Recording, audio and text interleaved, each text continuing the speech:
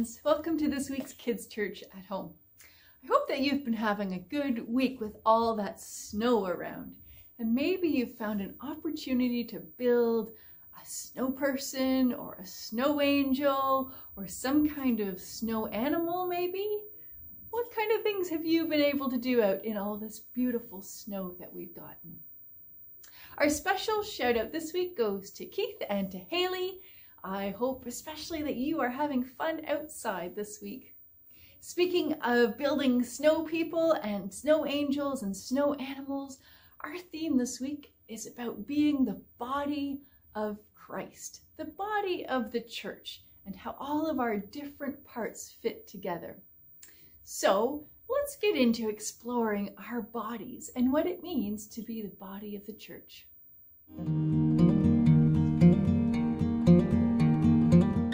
So from the very beginning, people have been wondering, what does it mean to live as community, and a community that works for God and shares God's love? And for centuries, people have been sharing lessons and ideas about how we can do that best. A long time ago, one of the early people who shared wisdom and lessons on this was a man named Paul. And he wrote a letter to a town called Corinth. And they were struggling with how do we all fit together in community? And his advice was this. He said, we are all the body of Christ. Each one of us is a different part of the body. And just as a body doesn't work if there are two right hands or two left hands, or just as a body doesn't work if it's all feet, every body needs different parts, just like a community needs different parts. So Paul's invitation to communities was to consider how not only did we all play a different part in the community, but how we might celebrate the different things that different people can do. Instead of being jealous of what others can do, how can we celebrate that and then discover what we ourselves can do? That's a really good question. I wonder, what do you celebrate in your friends? And what are the things that you offer to your friends that they don't have? Let's wonder a little bit more about the body too. How many parts of the body can you name? And what kind of jobs do they do? We can name our nose that smells, our ears that hear, our hands that can pick things up or write or communicate with sign language. There's our neck that helps us to look in different directions. There's our feet that help us walk and dance. I wonder, as you think about all these body parts that you have, are there any that you don't need? I wonder, have you ever experienced having part of your body that wasn't working the way that you wanted it to? And how did the rest of your body respond to that? How did you find other ways to live and be in the world, even if part of your body wasn't working the way you expected it to? We celebrate all these different parts of the body, but we also know that all of the parts of the body are there to support each other. And when part of it isn't working properly, or part of it is injured, the other parts are there to lift up and fill in the gaps. And that's part of community as well. Now, I wonder, are there any parts of your body that you can't see? And what do they do? Let's think about our brain. We can't see it, but we know that it thinks for us and it feels for us. What about our stomach? I can't see my stomach, but I know it's there and it does an important job. How does that work in community? Are there people in our community that do important things that sometimes we don't see? Can you think about anybody who does stuff that's really important to how our community works and comes together and does God's work, but we don't see them do it? So as you can see, Paul's lesson about community being like a body is so wise, isn't it? Because as people, we all have different gifts. We all share different gifts. When some of us are unable to share the gifts that we have, others are there to step in and help. And some of us share gifts that nobody sees. So I want to invite you to think about what are some of the things you bring your community and your family? What are some of the things that your family members do to make the community better and make your home better? What are some of the things that happen in your home that go unseen or nobody says thank you for, but they're really important? And what are some other and new ways that we might be able to show we are part of God's community? What are the gifts you think God has given you to share with others, to help build a community that works together like a body, with different parts, with different roles, with different gifts, all of which are important? And make the body the way that it is, and make the community the way that it is.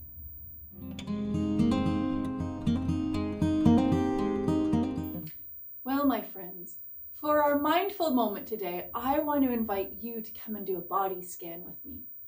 This is a way for us to become aware of our whole body and where it feels good and where maybe it feels sore or tense.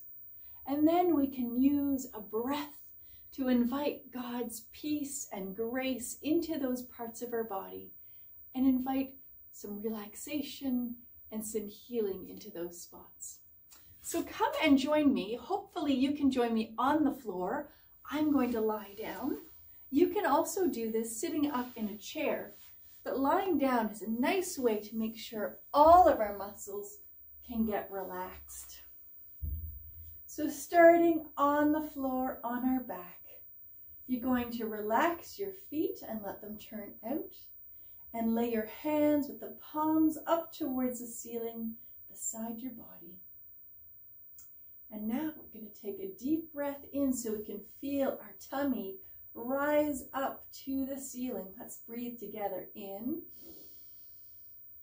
and out. Our tummy is going to drop down to the floor. Let's do that again. In and out.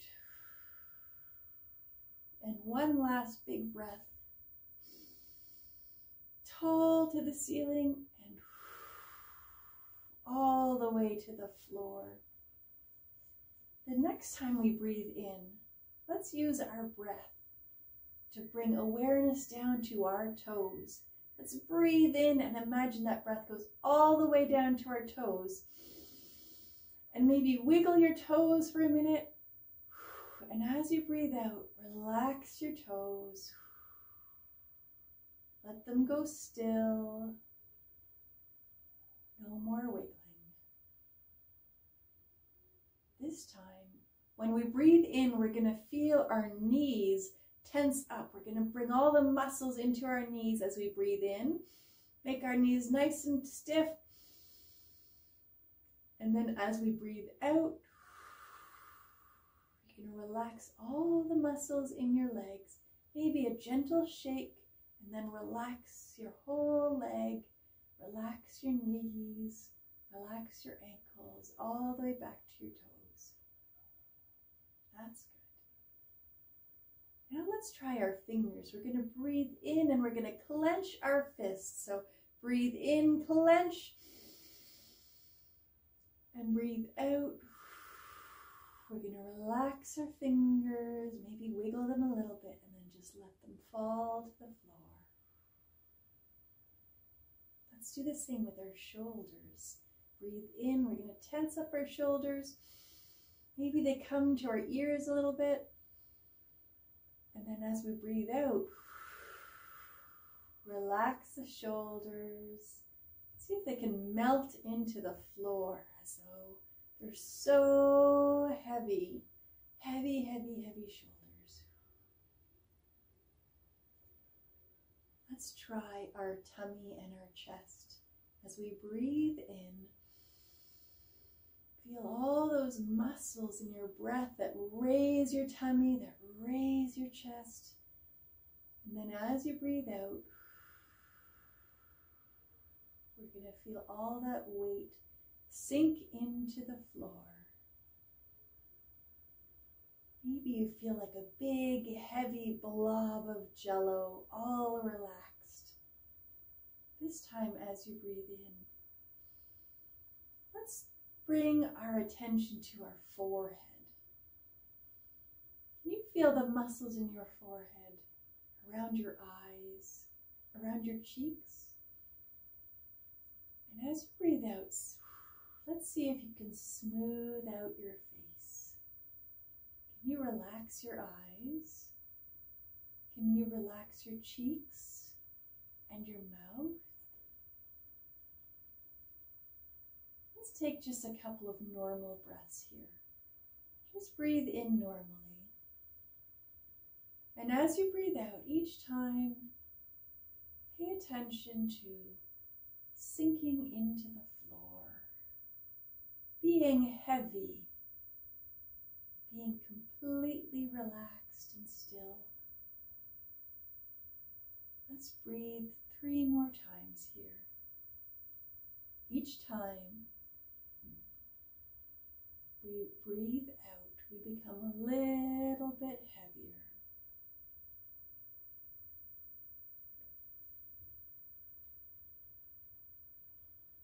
One more breath.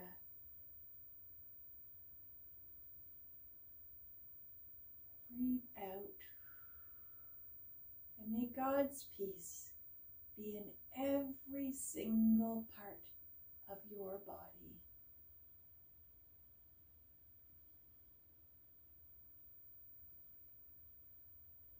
You might want to stay here a little longer until you're ready.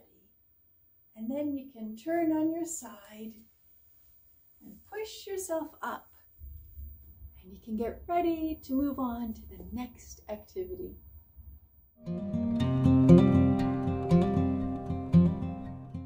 So for our craft today, what better way to celebrate the body than to do some finger painting? So that's what we're going to do today. For that, you will need a piece of 8.5 by 11 paper or any kind of paper that you can find. If you have scrap paper, that's a really good way to use up some scrap paper. We'll also need some paint. I've chosen 5 different colors. I want to invite you to choose at least 3 different colors, if not more. And then, of course, we need our fingers. Now, if you are really uncomfortable with finger painting because it doesn't feel good on your fingers, you could also use Q-tips for this activity. The idea is that we're going to make a lot of different colored dots on our painting, remembering that as we bring in all those different color of dots, the dots together are what make the painting. Each dot on its own doesn't mean very much, but as we bring the different colored dots in and add them, that's what makes our painting. So let's get creative together. Our first task is to cut our piece of paper out into a shape that reminds us of the church in some way. You can make any shape that you want. Maybe it's a house, maybe it's a tree, maybe it's a heart. The shape that I chose is to do a cross. I'm going to lay my cross on another piece of paper because I know it gets messy and I don't want to add any more paint to my table today. So I'm just going to lay that on another piece of paper, a scrap piece underneath, and that way if my fingerprints go off the edges, they'll just go onto the scrap paper underneath. Now, all we do is we take our fingers and we take our paint and we're going to take a finger, dip it in one of the colors of paint, and then start adding some dots onto our shape. You can add your dots in a pattern. You could add them randomly. You could try and create other shapes with your dots. Be careful when you switch colors to make sure that you use either a different finger or that you wipe your finger clean so that each dot and each color stays clean. Otherwise, we can get some brown looking colors. So that's all there is to it. I invite you to get your fingers dirty and all colorful and fill in until the whole shape is covered in all kinds of colorful dots.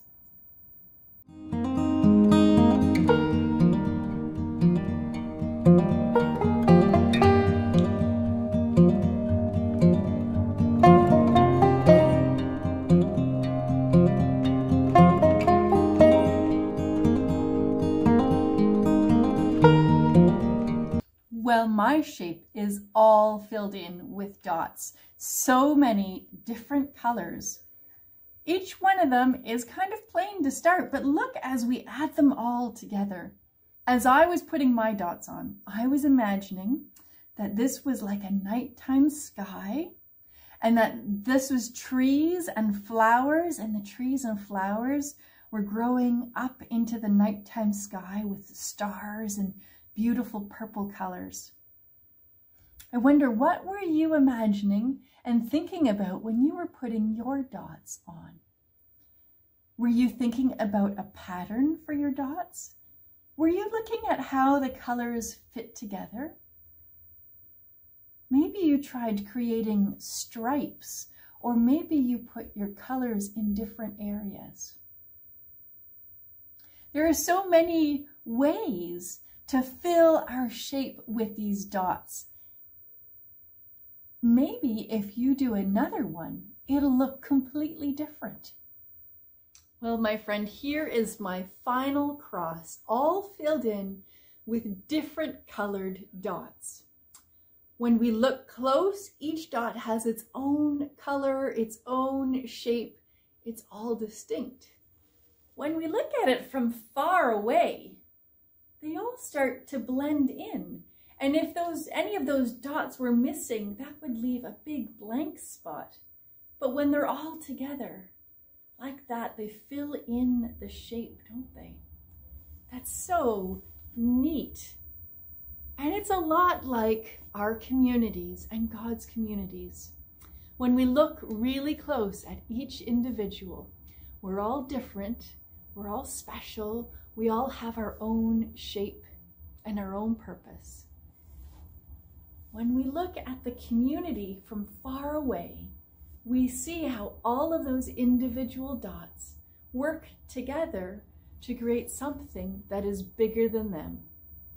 I hope you had a lot of fun with your finger painting today. Sometimes it's fun to get so close to the art and the craft, you've got your fingers right in it. And I hope too that using your fingers and your own unique fingerprints to fill in this shape reminds you of the gift and the uniqueness that you are, but how that uniqueness is made even bigger and more important when it's put together with all of the uniquenesses of your friends and family and community around you. Let's take those gifts that we have, my friends, and bless them and bless each other so that we can grow stronger together as a community. May there be love in your heart to give. May there be joy in your heart to share. And may there be strength in your heart to lift others up. See ya.